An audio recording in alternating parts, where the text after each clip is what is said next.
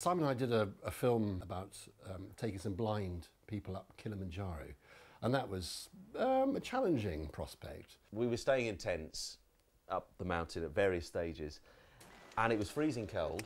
You weren't sleeping well because as you get higher, the oxygen goes down. And every morning, I would wake to the sound of a rustling on the outside of my tent and the old noise of the zip going.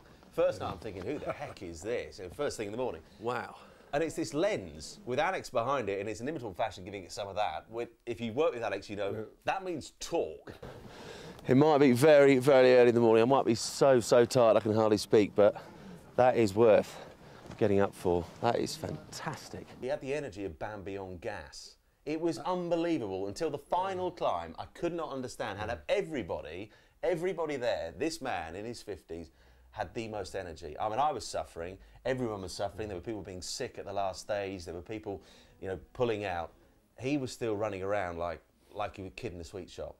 And eventually, once we completed the climb, he sidled up to me and very nicely told me that all the way up he'd been on these pills. Actually, this is not quite right. Actually, I wasn't. I was not. It was Diamox. It's to actually increase. And what does Diamox do? It adds. I think I don't know technically what it does. All I do know is I think it was for some.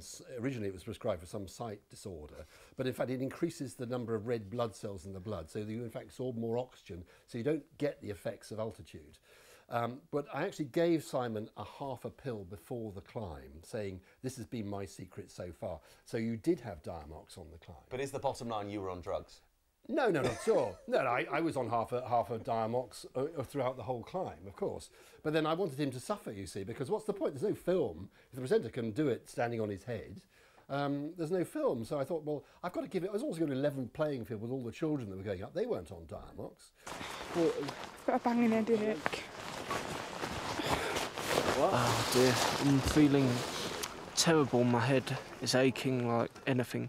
You know, you can never imagine. You're not going to get it aching much worse than this, but I do have a bit of respite when we stop sometimes. Yeah. I watched him have a banging headache. I watched him sort of trying to vomit and all this sort of stuff. And I thought, well, OK, I've got that now. Let's give him a little bit of. But in a funny way, it worked, though. For me, because I was looking at him and I said, if he's getting up, there's no way on earth I'm not getting up. You know, even if I feel as ill as anything, and even if one of the African guys who are the experts are going to say, you don't look ready to go up, I was going up. I'm also not full of sympathy either.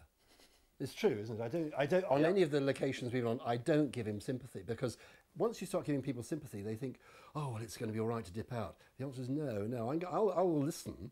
And we're going to carry on, and I'll say, well, OK, if you want to give up, we can film you giving up if you want to. But no, sympathy is not a good thing on location. You were poking the lens in my face and other people's faces, probably when they least wanted to, but you got immediate reaction. You engaged with Charles in a way that I thought was amazing, and you were dealing with things you didn't really understand, blindness. And it was all done in a caring, sympathetic way without being patronising.